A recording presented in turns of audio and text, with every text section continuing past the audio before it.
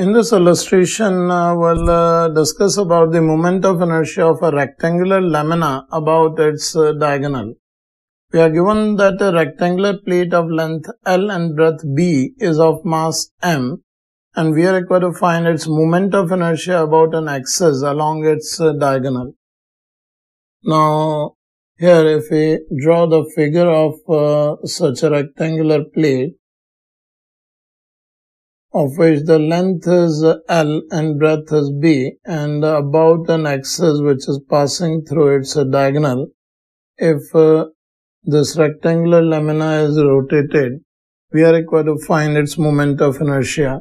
So this moment of inertia we can write as twice the moment of inertia of this plate, and say if we draw a perpendicular from one vertex onto the axis of rotation and say this distance is r, and mass of this plate is m, then both of the triangular plates will be having masses m by 2 and m by 2.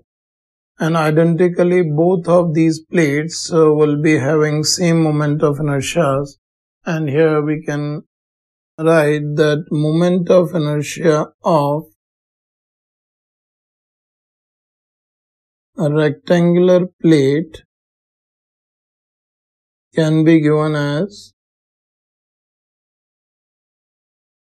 I is equals to twice the moment of inertia of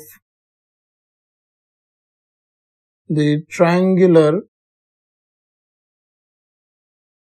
plates as shown.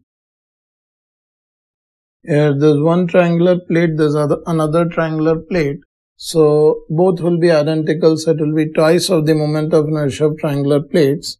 And the moment of inertia of triangular plates we already studied earlier, that it is given by 1 by 6. Its mass we can write as m by 2 multiplied by r square. And if we substitute the value of r over here, as these lengths are L and B, the value of r we can write by similar triangles as r by b is equals to L by root of L square plus b square. So here the value of r we are getting is LB upon root of L square plus b square. So in this equation we substitute the value of r. This is giving us 1 by 6 m, and r square is LB upon L square plus b square root whole square. So this is giving us 1 by 6 ml square b square divided by L square plus b square. That is the result of this problem.